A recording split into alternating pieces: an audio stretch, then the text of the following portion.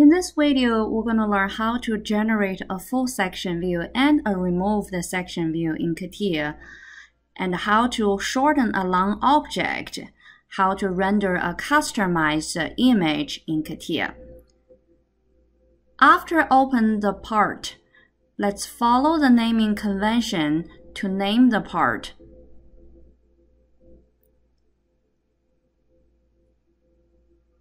Your part name is also your file name. Make sure you show the consistency.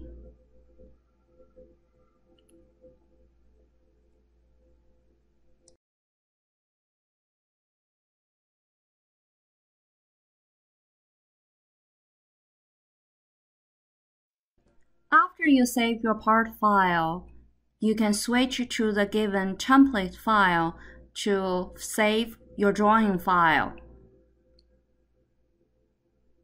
Make sure you continue to use your part name as your drawing file name. Focus on the title block. Name this part as fork. Update your name and the completion date. This is the second sheet we want to generate, so update to 2/2. Switch back to the working view, focus on the front view. Click the YZ plane to import the front view. Right-click the frame from the properties to reduce the scale by half, and then check the box in front of the hidden line center line axis and check the box in front of the fillets. This is the front view. Continue to use the projection view to introduce the top view. Continue to use the isometric view to import the isometric view. Because of the limited room, we're going to reduce the scale of the isometric view to be the half scale of the orthographic projection. In our case, it is 1:4.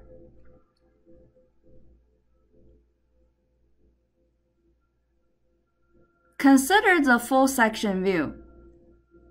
Because the cutting plane line is going to apply to the top view, so make sure you double-click the frame of the top to activate the top. Use offset section view to apply the cutting plane line to the top view. Replace the regular front view to be the full section view. Hide the hidden lines.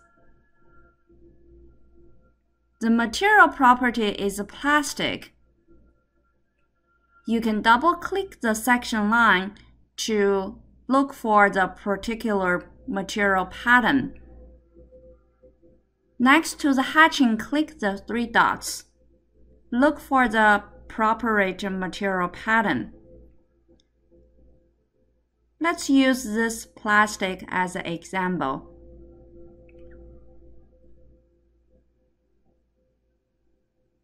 Adjust the length of the center lines. Next section view we want to generate is the removed section view. Use the offset section cut to generate the removed section view.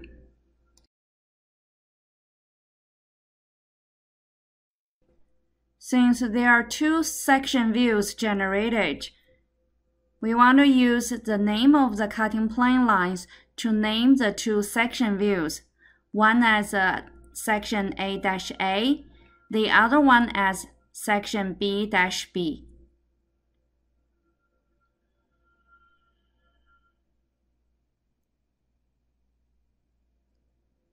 You can press down the Shift key to adjust the position of the name.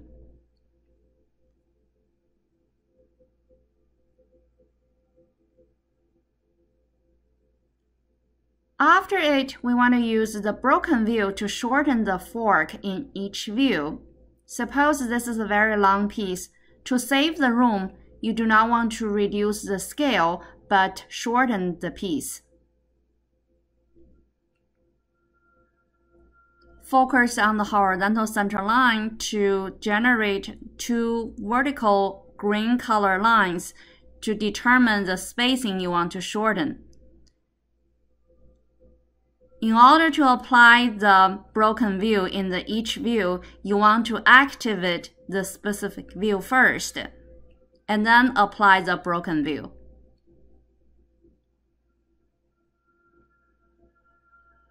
Will shorten the fork affect the actual dimensions of the fork? Let's measure the center-to-center distance and apply the dimensions to the piece to see if we still have the actual dimensions. One is 90 millimeter, the other one is 200 millimeter. Use the dimension lines.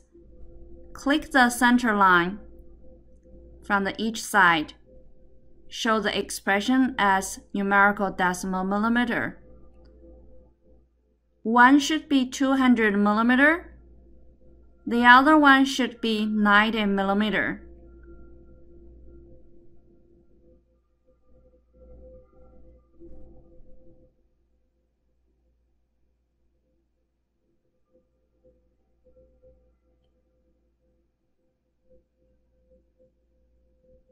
Finally, let's make sure we can shorten the isometric view. Double-click the frame and then continue to use the broken view to generate two green color vertical lines to determine the spacing you want to shorten. We want to show the long break lines, which shortens a long object. To change the line expression, you want to click the current line expression from the upper right corner to look for the particular long break line expression.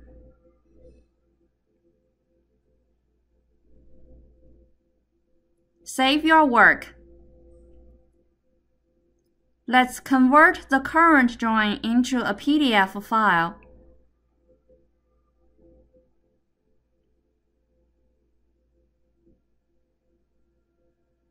Open the PDF file to take a look. Here are the views we have generated. Finally, we are going to work on the rendered image of the fork. Switch back to the Part Design workbench. Use Photo Studio Easy Tools to select the scene. Instead of using the available images, you can also choose the image from your computer. You can zoom in or zoom out. You can adjust the position of the part. You can also select the area you want to generate.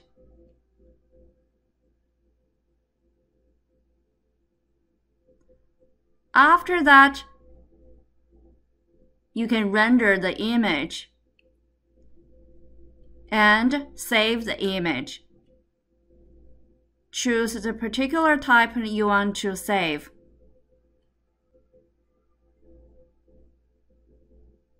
Let's open the file, take a look. Thanks for watching. Happy Easter!